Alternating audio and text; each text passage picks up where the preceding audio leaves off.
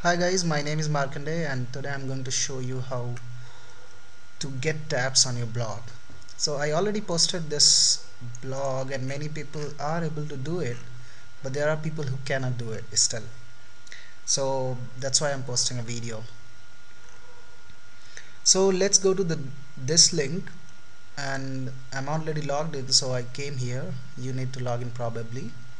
So let's go to the design option. I said go to the design. So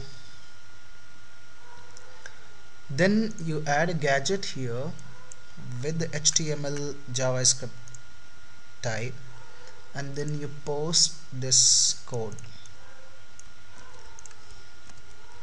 So this is a HTML, and this part is the URL where you want to link it to. So suppose I want to link one of the tab to my Twitter account, so I'll say Twitter, and here I'll post my Twitter URL, which will be twitter.com/markanday. That's it. If I save it, and then if I go to my blog, I will actually see a tab with sample URL and a Twitter link. So here it is.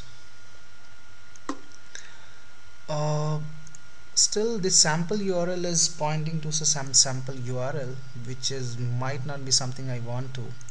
So there are several people who want to categorize their blog and put a link here, like I have several posts here, and one is categorized as a music, other is tech.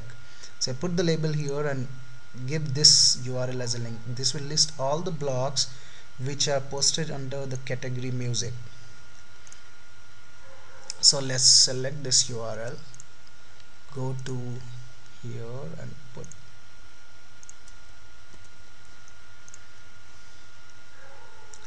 That's it.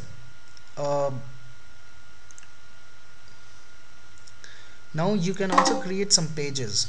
Suppose you want to create about me page like my blog has here, where I put everything about me. This is not a blog post, this doesn't have a date.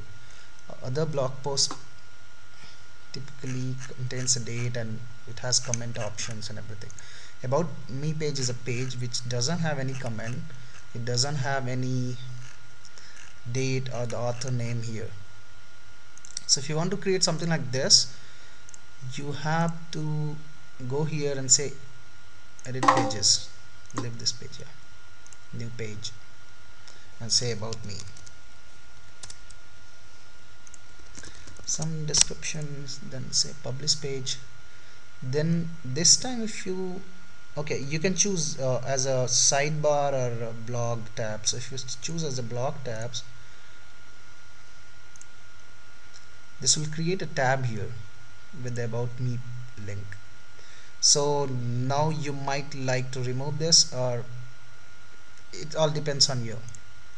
So let's say you want to remove it, so I'll go to the design here and I'll remove it. That's it.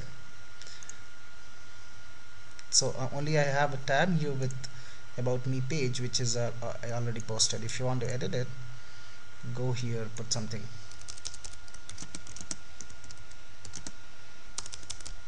Okay,